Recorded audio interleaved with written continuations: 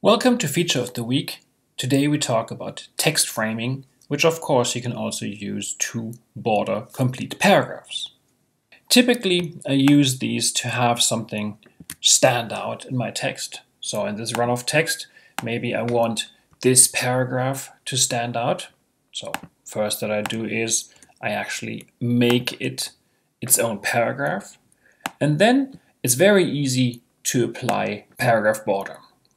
So just put your cursor into that paragraph, don't select anything, go to the tab Text Shading, and here in the second part on the right side, you can just apply a paragraph border, like this. That was easy, but I don't like that there is a line at the top and at the bottom, so I'm just going to click these away.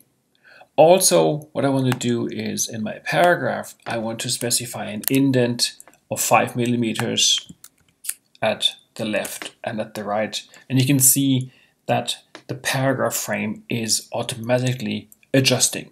Let's also maybe single this out a bit by having 1 millimeter in distance to the paragraph above and the paragraph below.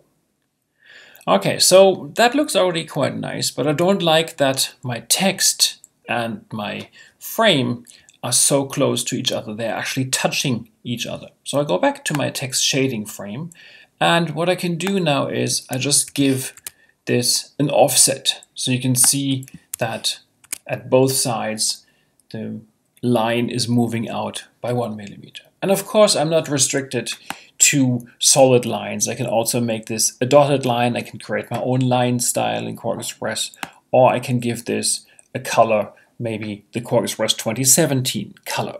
So that actually gives us the effect that we wanted to have, that this stands out a bit more.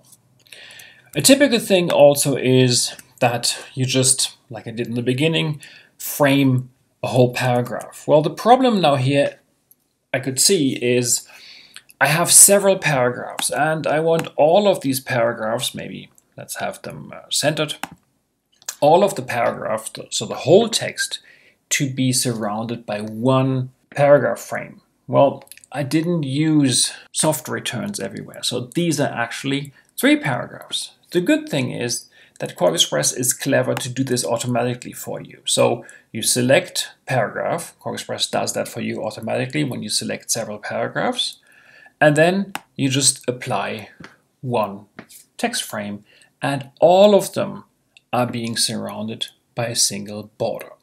And of course this isn't restricted to paragraphs. You can also just select a single or several words, then go to text shading. Please note that here at the left text has been automatically selected by QuarkXPress, and you just apply a frame, maybe that's too big, to the single word or the words that you have selected.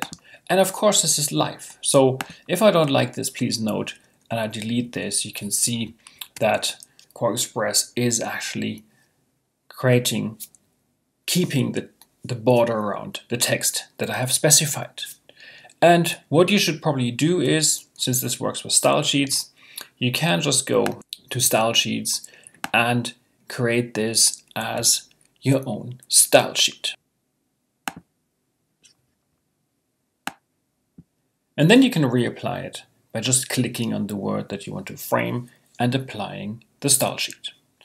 So this of course also works with find change. So if you want to search for all occurrences of the word QuarkXPress and give this a border, then you just find the next one, apply it, or change all in your whole layout and have automatically applied a frame also just around the text. Of course that also works with paragraph frames or paragraph borders.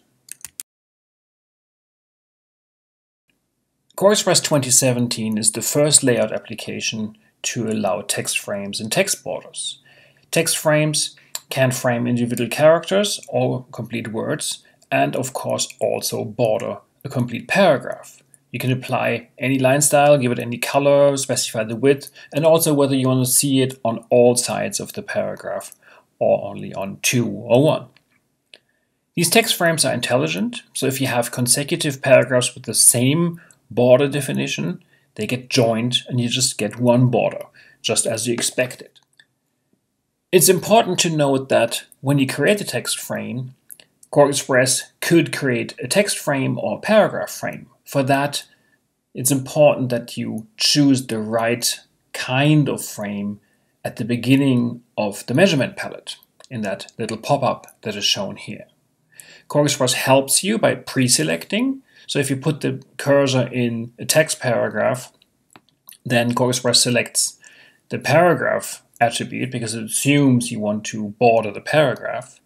If you select several paragraphs, QuarkXPress also pre-selects the paragraph frame, which you can always change. And if you select one or more characters or one or more words, then QuarkXPress assumes that you want to create a text frame.